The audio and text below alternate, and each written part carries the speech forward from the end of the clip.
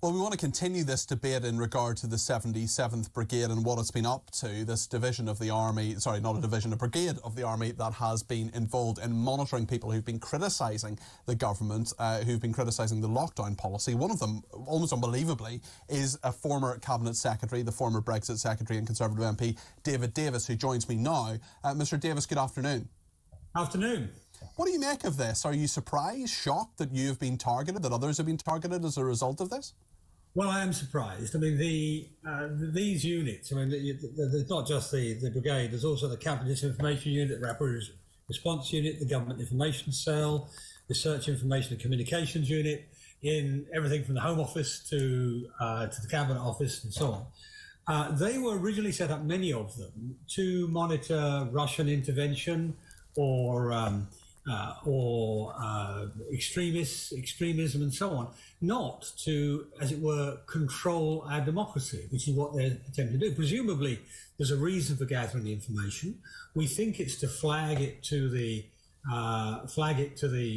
platform providers and so on. Maybe it's to affect search engines and so on. All of these things are really in breach of our democratic norms. I mean, you wouldn't expect. I mean, the government's there to protect democratic norms, not to undermine them. And I mean, you were in the SAS. I mean, I don't think people are saying for a second, I don't think anybody's saying that you're not an absolute patriot, 100% British and aligned to this country and want the best that is for this country. People may disagree with your politics, but that's the point, isn't it? It's about, this is not a sinister element. You're not a sinister element. You're not trying to overthrow the government. You're simply someone who has been critical of and disagreed with bits of government policy. And now that is being monitored and targeted. And to me, that's the most worrying part of this.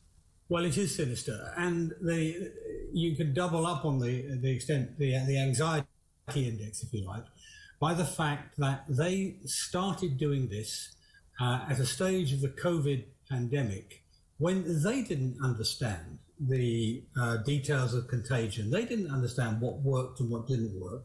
So what was going on was simply an attack on people who disagreed with the opinion, not the facts, the opinion. I mean, because they didn't know the facts at that point. They didn't know the facts. And one of the issues they observed with me was I criticised the Imperial College model, which is a very complicated mathematical model, which had a history of massively overestimating the impact of epidemics. It basically was always wrong. And, they were just treating that as though it's sort of given science, rock solid science, the status of Newtonian physics or whatever. So it really is problematic that a government which doesn't really know. Oh, I think David Davis is frozen there. We will try to get him back. I promise you it's not any brigade within Talk TV that's freezing him. He's back now. Mr Davis, apologies. There was a problem with your line there. If you just start that point again that you were making, I'd very appreciate that. Mr Davis, are you there? The point is very simple, and that is that... Go ahead. Can you hear me? Yeah, I can. Go ahead. The point is very simple. You should not be undermining journalists. You should not be undermining representatives of the people, members of Parliament. Frankly, I would disapprove if it was Jeremy Corbyn or somebody with very, very different views to me. It's simply not right. Democracy works by difference of opinion, and on many of the cases, the journalists they've talked about, the journalists they've looked at, whether it's Peter Hitchens or Julia Hartley-Brewer, many of the things they have said have turned out to be more accurate than what the government has said. So, I think that demonstrates only too plainly the dangers of this. But there's another danger too, and that is if this sort of thing, which is after all, it's been done in secret. It's been done without telling anybody. It's been done without authorization from Parliament. If we allow this to go on, what they're going to surveil next time? What's going to countenance disinformation next time? A different view on trans, maybe, or a different view on Brexit, or a different. I mean, all the issues which are highly contentious today. It's very, very important that we allow them to be debated openly and publicly. That's what distinguishes our country for centuries from most of the rest of the world. It's one of the reasons we're a successful democracy, and it really can't be allowed to stand. David Davis, you were in government, you were the Brexit Secretary, you've been a senior Conservative for many years.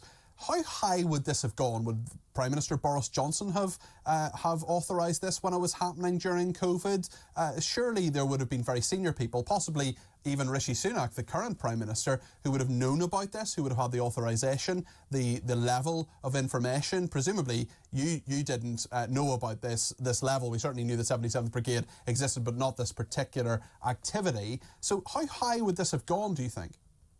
Well, I would have assumed it went up to cabinet minister level. I mean, the fact that there are so many different groups of itself implies it was a sort of an initiative taken by different departments at different times. Otherwise, you'd have had one central group. And they were reporting it back to the cabinet office. At least some of them were. So you would expect the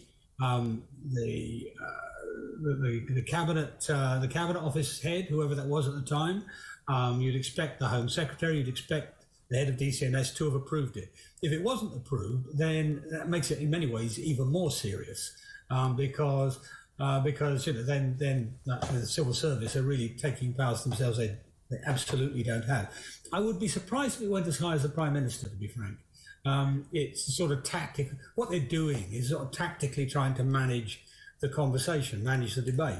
They shouldn't be doing that, but it's not a prime ministerial level thing. I would be surprised if it went that high. Not say it didn't, I would be surprised. What should happen now that we know the truth, the facts about this? Well, frankly, I wouldn't necessarily say you have to shut down units, but you have to make very, very clear what they're allowed to do. They're allowed to monitor Russian interference in democratic action. They're allowed to monitor extremism which might lead to violence. Those are the two big things. In every other respect, they should not be allowed to do this at all.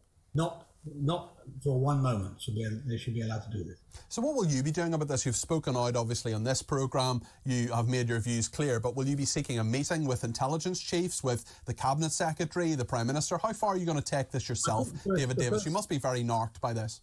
Yeah, the first thing we will do is we'll put down a whole series of written questions to now we know what we've got so far as to what they used the information for and who authorised it. You're exactly right. We need to know who authorised it, and then at that point, I'll either go and see the cabinet minister involved, or, as you say, the cabinet secretary, and essentially seek to get it corrected, and frankly, to get the records expunged. We shouldn't, we're a free... Yeah, you shouldn't have this on file, should you? It's like, oh, you disagree with government policy, therefore you're a dodgy character. I mean, it's absurd.